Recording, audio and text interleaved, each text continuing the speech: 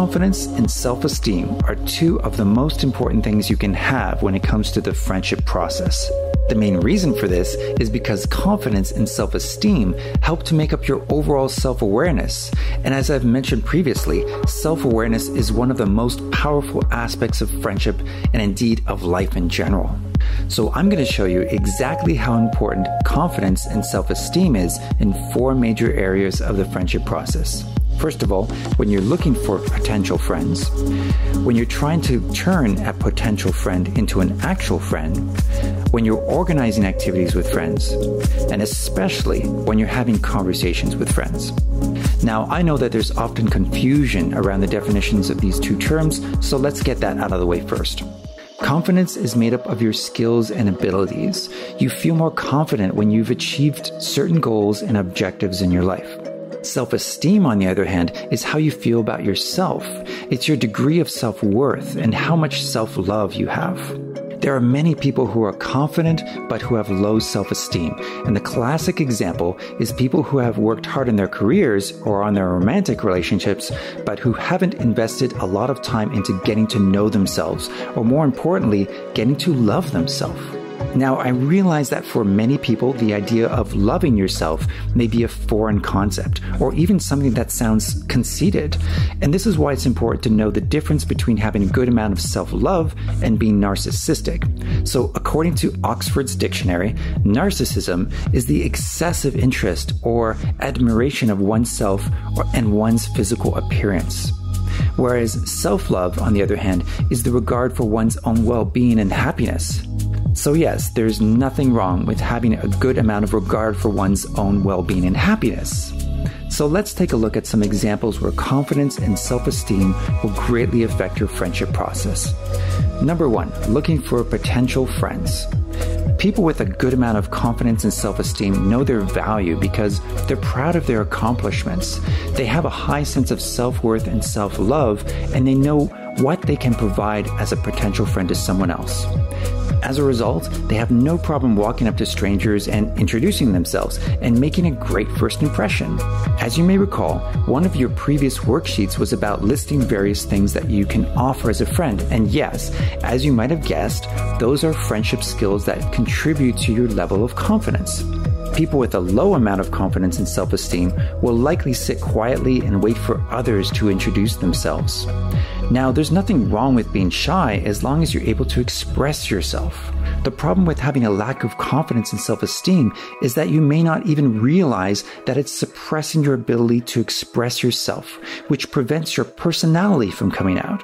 If you prevent your personality from coming out, then you're not going to make a very good first impression, and in fact, people are likely to forget your name. Example 2, turning a potential friend into an actual friend.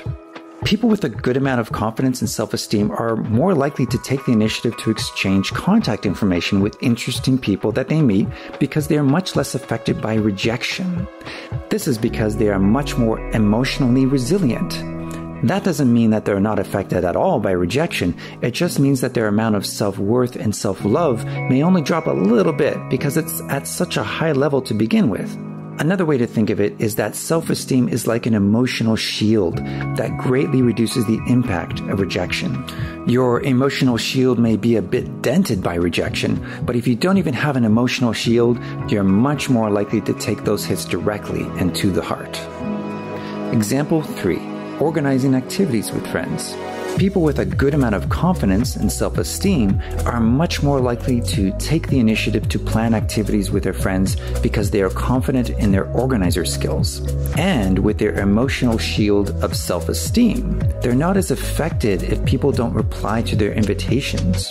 However, people with a low amount of confidence and self-esteem will likely not take the initiative at all because they are lacking in organizer skills. And they would be much more likely to be concerned with rejection in advance because they know how much it will affect them if people don't respond to their invitations.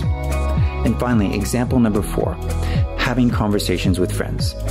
People with a good amount of confidence and self-esteem will be much more likely to be open and honest and vulnerable with their friends about their thoughts and feelings, especially when it comes to delicate, personal, or controversial topics of conversation.